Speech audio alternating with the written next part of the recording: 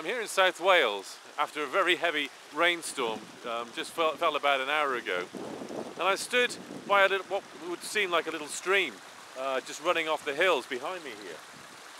And you can see that it is flowing quite rapidly. There's quite a bit of water in there, and you might be able to see that it's flowing over a number of different small waterfalls, some of them made out of underlain by rock there. You can possibly see in the background up there underneath that tree.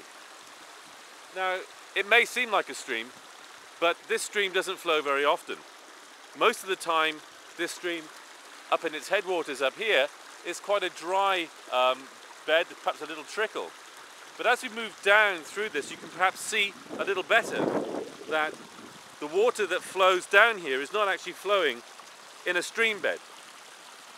It's flowing in a little channel, but that channel is grassy.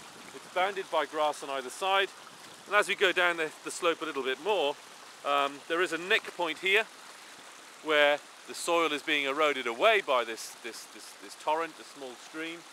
But as you can see as I pan around, that this is quite a grassy field in which this water is flowing across. But nevertheless, it's quite steep. And if we follow the water towards the bottom, you may be able to see just here that the water actually separates into different channels on the surface there, into what we call distributaries. So we've got a main channel coming down the hillside, bringing this heavy rainfall from the top of the hills down to the what we have in front of us, which is a floodplain. But as we get towards the bottom, it's splitting into little smaller distributary channels as it gets down towards the floodplain. Now, if we look at the floodplain extending out behind me, you can see there's a very broad plain, and in fact there are two rivers in this river valley here. Got one just in front of us, and there's another one further on the other side of this very broad valley.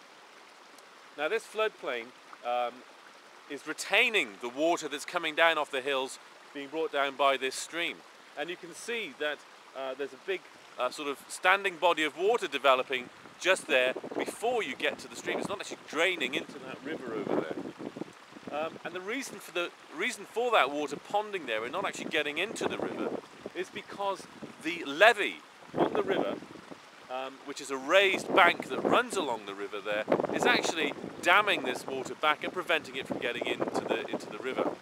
So we're ending up with these sort of standing bodies of water, these ponds almost, small lakes, on the floodplain during these rainfall events, which produce a sort of waterlogged floodplain conditions.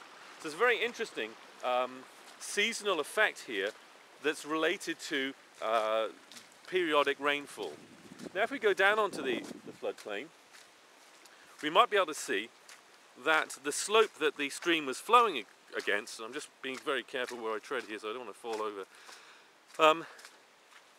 the slope that this stream is flowing across is actually quite cone-shaped in outline, almost like a fan, and indeed it's what we would call an alluvial fan. So sediment and mud being deposited by active flowing water.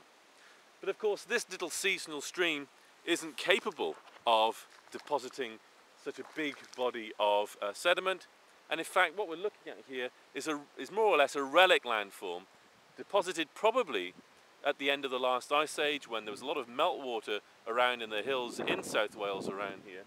That would have had enough energy to bring rocks and soil from the tops of the hills up there down towards the floodplains.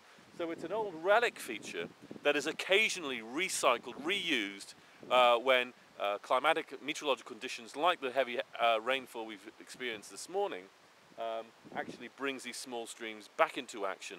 And there's a little bit of deposition going on, a little bit of erosion. We saw that nick in the hillside there, and it's bringing water down onto the floodplain. So it's a marvelous example of how landscape features get reused and recycled in different time periods under different climates. An excellent example.